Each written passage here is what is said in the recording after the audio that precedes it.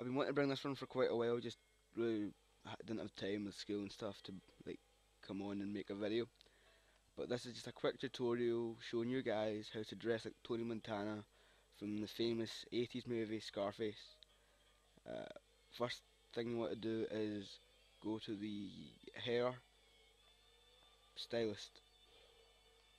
Uh, Now you need the St. Valentine's Day Massacre DLC to do this, because that's how you get the white suit. Um, which, uh, oh, I'm not a very good driver. I've been playing GTA quite a lot now, cause the Red Dead servers are messed up. Cause some guy called Apocalypse, kinda Apocalypse with a zero instead of an O and five zeros at the end of his name. He messed up the servers. I'd actually recommend filing complaint on them. But anyway, when you come to the hairstylist, doesn't matter which hairstylist, they all do the same thing. I'd recommend getting the hairstyle that I have at the moment, the Caesar Black, just 'cause that's the one that suits him the most. If it was Scarface, 'cause none of them would really work well. So you're gonna need this one.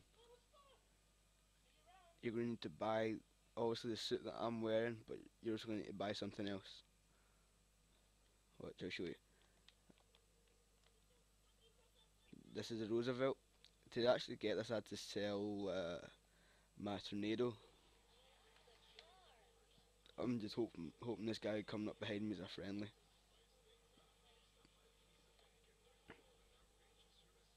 But yeah, so you come over to the next nearest clothes shop. You get out. You run over. You want to go to tops, and you want to go to shirts and find the red red untucked. Where is it? There we go. Now what you want to do is remove your hat. Best way to do it is just to come over here. It's the fastest.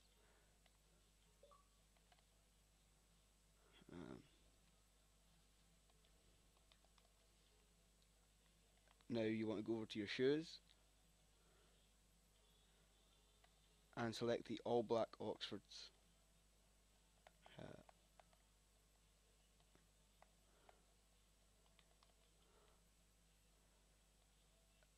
Uh, I'll be bringing another tutorial tonight actually on how to get the rat loader from, like how to stop it from looking rusty. Trust me, this one is quite helpful. For some reason it won't let me in my own car. See, look, it says it belongs to me. Yes, my new name. A guy called 3Pack VX copied my name, and now he's going around saying to everybody that I copied his name. He's just a little fanboy. Uh, but anyway, so let's just steal this car. But yeah, I'm going to upload this and then the second video tonight. Uh, Turn your shitey music off.